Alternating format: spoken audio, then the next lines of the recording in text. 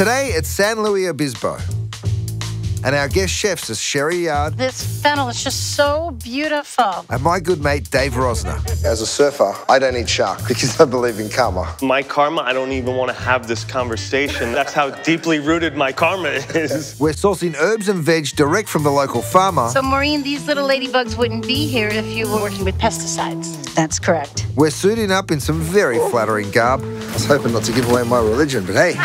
To see where oysters get their girth. And that's a treadmill, the oyster gym. And I gotta tell you, I've been doing this for a long time, but I've never before made this. They say you should be able to read the newspaper through it. Can you guess what it is?